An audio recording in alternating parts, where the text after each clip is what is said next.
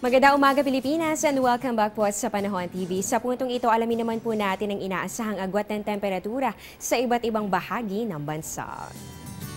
Unahin po natin dito sa Luzon para sa Olonga po nasa 25 to a possible high of 34 degrees Celsius. Ibig sabihin po yan mainit na panahon ang mararanasan sa mga susunod na oras. Dito naman sa Tagaytay para sa mga mag-road trip dyan at gustong sulitin ang kanilang bakasyon, inaasahan po natin ang 21 to 31 degrees Celsius. Meron lamang tsansa ng mga pulupulong pag-ulan o pagkidlat, pagkulog.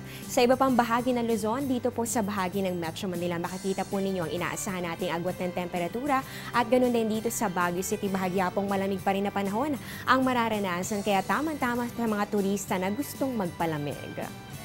At i-check naman natin dito sa Visayas, makikita po ninyo dito sa Tacloban, ganun din sa Iloilo, Bacolod at pati na rin sa bahagi ng Metro Cebu. Inaasahan po natin makakaranas po kayo ng maulap na kalangitan na magdudulot ng mga pag-ulan at pagkidlat, pagkulog at bahagya po yan makakaapekto dito sa agwat ng temperatura. At panghuli na lang po natin dito naman sa bahagi naman ng Mindanao dahil po medyo malapit pa rin dito itong mga kaulapan na dala ng low pressure area. Mararanasan po ninyo ito pong mga chances pa rin ng rain showers and thunderstorms. At yung temperatura, ito po yan, posible po yung maapektuhan din itong mga pag-ulan na mararanasan sa mga susunod na oras ngayong Easter Sunday. Bagamat meron po tayong binabantayan na low pressure area dito sa loob ng Philippine Area of Responsibility, ilang bahagi pa rin ng ating bansa ang makakaranas ng mataas na temperatura. Kaya ngayong tag-init season, alamin po natin ang mga tips upang tayo ay maproteksyonan.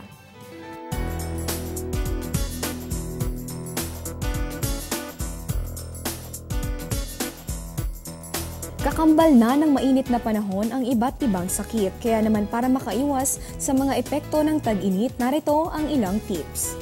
Huwag pababayaang walang kasama ang mga bata sa loob ng nakaparadang sasakyan. Sumilong sa malililim na lugar.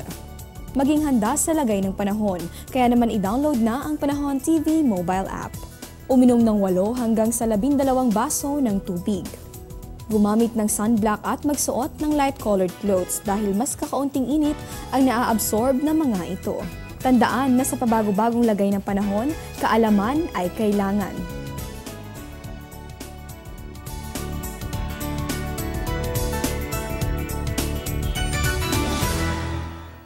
At dito na po nagtatapos ang aming programa. Maraming salamat sa pagtutok.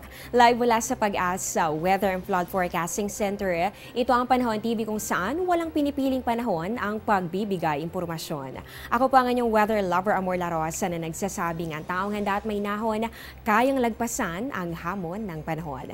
Magandang umaga po sa inyong lahat and happy Easter Sunday! May kamag-anak o kaibigan ka bang nakatira o nagbabakasyon abroad? Halina't hikayatin silang magrehistro para makaboto. Narito ang kanilang mga dapat gawin. Pumunta sa pinakamalapit na embahada, konsulado, misyon, polo o meko o sa mga nakaschedule na overseas outreach field mobile at akyat barko sa inyong lugar. Huwag kalimutang magdala ng valid Philippine passport. Kung ikaw ay seaman, dalhin ang photocopy ng Seaman's Book. Para naman sa mga dual citizen, dalhin ang mga dokumento na nagpapatunay ng inyong pagka-Pilipino. Kung sila naman ay nasa Pilipinas pero alam nilang nasa abroad sila mula April 13, 2019 hanggang May 13, 2019, pwede pa rin silang magparehistro para makaboto sa overseas voter registration centers na aprobado ng COMELEC at DFA OVS. Ano pang hinihintay nyo? Maaaring magparehistro hanggang September 30, 2018. Tandaan, your vote is our country's future. Register and vote. Para sa karagdagang impormasyon, makipag-ugnayan sa pinakamalapit na embahada, konsulado, misyon o meko, o mag-login sa www.dfa-oavs.gov.ph o sa www.comelec.gov.ph.